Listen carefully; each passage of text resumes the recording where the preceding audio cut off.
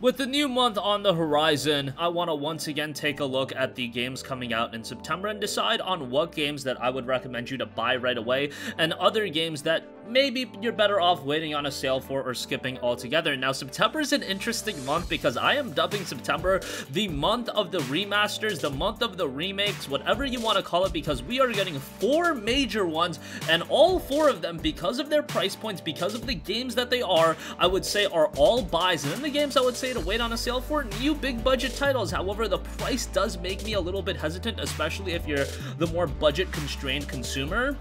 I think all of those games are going to be discounted heavily by, let's say, Black Friday, so I think you're going to be better off waiting. However, let's start off with the games that I would say are buys. First of all, Tony Hawk's Pro Skater 1 and 2. This is one that I am incredibly excited about. We need some more skateboarding games on the market. I know EA is bringing back Skate, and I know there's a couple of other ones coming out. However, there's a lot of nostalgia with Tony Hawk's Pro Skater 1 and 2, and the thing is, this is an Activision collection. When you talk about Activision collections, they retain their price points for a very long time. Look at Crash Bandicoot The Insane Trilogy. Look at Spyro Reignited Trilogy. This is getting inspiration from those games because these are very nostalgic titles that they're remaking in a big way, and it's more than your typical remaster. I mean, you look at the visuals from the original games to this is a big visual facelift, and it's not just like an HD remaster that a lot of other games get, and this is one that I'm super excited for, just on the basis that we need more of these arcadey skateboarding games.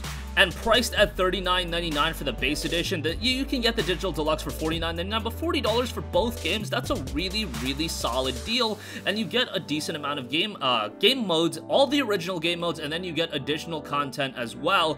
Play all the original modes and go head-to-head with local 2 players, show off your style and creativity with upgraded Create a Park and Create a Skater features, compete against players from all around the world in multiplayer modes and leaderboards, so a lot of longevity to this one as well, and I'm gonna say it's a buy. Alright, next up, another big remaster, Kingdoms of Amalur: Ray Reckoning. This is one that I am incredibly excited about. I've been going to bat for THQ Nordic to bring back KOA for a while. Ever since they acquired the rights to the game, I was like, man, we're probably not going to get a sequel unless a remaster performs well, and now we have the remaster, Kingdoms of Amalur: Ray Reckoning. Not a big fan of the name, but who cares about that? The game is awesome. Ray Reckoning is incredible. I should say Kingdoms of Amalur is incredible in the sense that it's an open world RPG. However, I know that some of you guys are sometimes a little bit off-put by RPGs just based on their slower nature of gameplay. Kingdoms of Amalur is absolutely not like that. Think of an open world RPG and think about stylizing it in the sense of a fast-paced Devil May Cry game or a God of War game reminiscent to God of War 1 to 3. That's what you get out of Kingdoms of Amalur, and on top of that,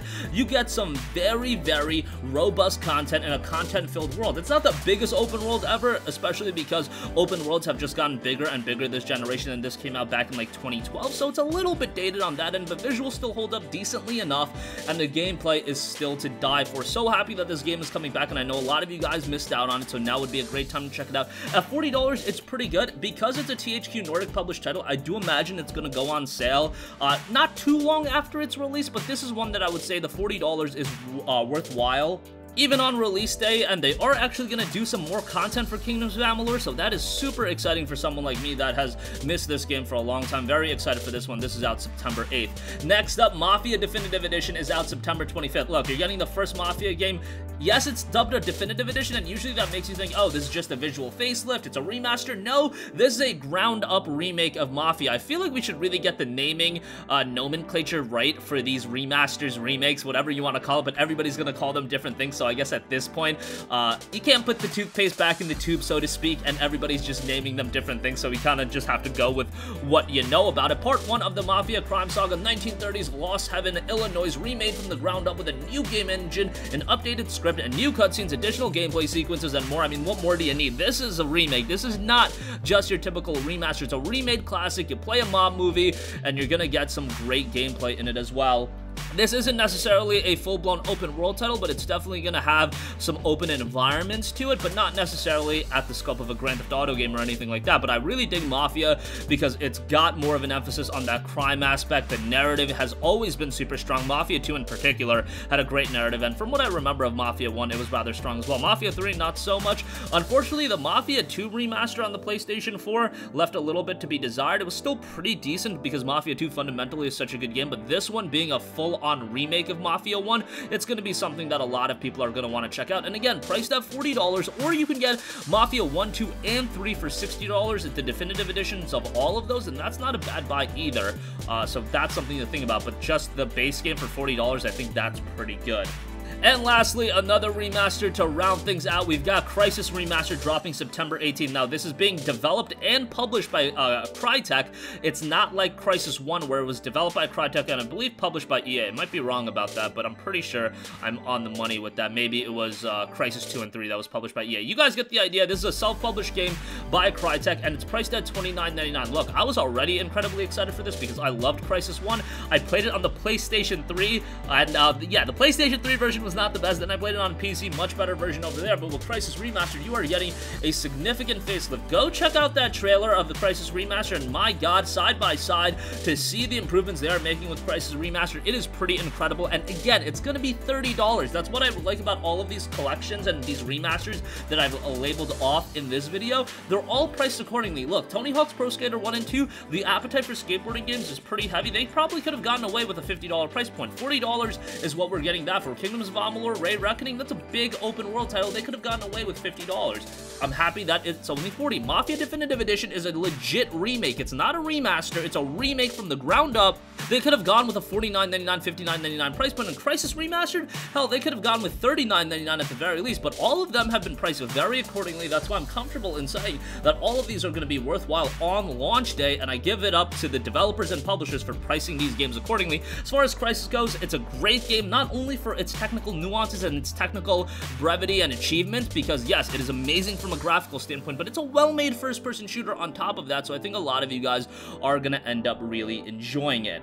So those 4 games I would say buy on day one. Now let's talk about some games that I think you're better off waiting on a sale for. Hopping things off on number 1, Marvel's Avengers, absolutely. Look, it's a Square Enix Western release. What does that mean? It's probably gonna get cheap very quickly, and there's a chance that it's gonna be a little bit of a rough game. And again, even if Marvel's Avengers is excellent, you have to think about the fact that it is a Square Enix Western game. Look at games like the Tomb Raider titles. You can go back to games like Left Alive. I know that was a Japanese title, but Left Alive, these new games that do come out from Square Enix, they tend to go on sale very, very quickly. The only things that really hold up in price are big budget Final Fantasy games. FF7 Remake is only now going down to $40. Marvel's Avengers, by Black Friday, I could easily see this being $30. So I would definitely say hold off on it. And if you've been playing the beta, I've had a more positive reception than most other people, but a lot of people are not that enthralled by it, so I definitely see this one going on sale. I would say even wait until the Spider-Man extension comes out on PlayStation 4 or PlayStation 5 and then pick it up then, because I do think by that point the game is going to see some improvements and it's going to get some new content,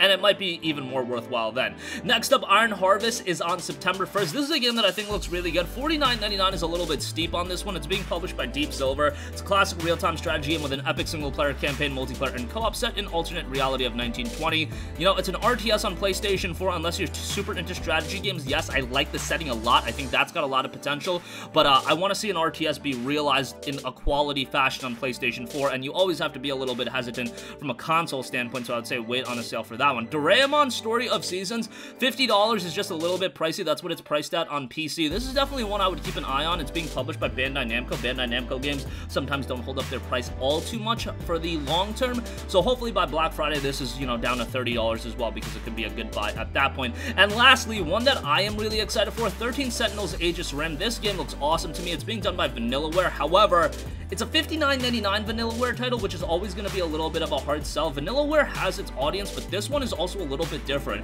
It's a Vanillaware stylized game from a visual standpoint. However, you're talking about different elements from a gameplay standpoint with these tactics-based gameplay. At a $60 price point, I find it to be a little bit of a hard sell. Maybe when it's down to $40 or $30, it'll be an easy buy. But at $60, I just feel like it's a little bit pricey. I'll probably check it out day one, but I have the luxury of being able to check out these games day one. From thinking about it from a budget-minded consumer standpoint, I would probably say wait out on this one. You know, and that's coming from somebody that's a big Vanillaware fan. I think if this goes on sale for, you know, $40, $30 would be really good. Look at how cheap Dragon's Crown is now. You can get Dragon's Crown Pro for like 10 bucks. 13 Sentinels, Aegis Rim. I think ultimately, you know, a year, 2 years down the line, it'll have the same fate, and we still have to really see how this game is realized. I've seen some of the early reviews, and they're looking positive, but $59.99 is always going to be a little bit of a hard sell, especially for a game like this. Not to take anything away from Vanillaware titles, Muramasa Demon's Blade was awesome, Odin Sphere was awesome, Dragon's Crown was awesome, but I don't remember if Dragon's Crown released at $60. It may have, but even then, you guys know how I am. I'm very selective on which games I would say are worth $60. A Ghost of Tsushima, that's worth $60. 13 Sentinels Aegis Rim, as good as I personally think it looks, I do think it's better off that you wait for a sale on this one, just my 2 cents. But that's going to conclude this video. Definitely interested to hear what you guys think. I want to know what you guys are picking up in the month of September. A lot of exciting options, and it's really just a breather until we get into October and November, next-gen consoles, even bigger game releases. So sound off with all of your thoughts in the comment section down below. Thank you for watching, and goodbye. Hey guys, we hope you enjoyed the video, and if you did, make sure to hit the subscribe button, and if you're already subscribed, do us a favor and hit the bell icon. This way you'll be notified whenever we post a new video. That's the best way to keep up with all of our uploads, and we usually try to upload 2 videos a day. And with the bell icon hit, you'll be notified whenever we do upload a video. As always, thanks for watching.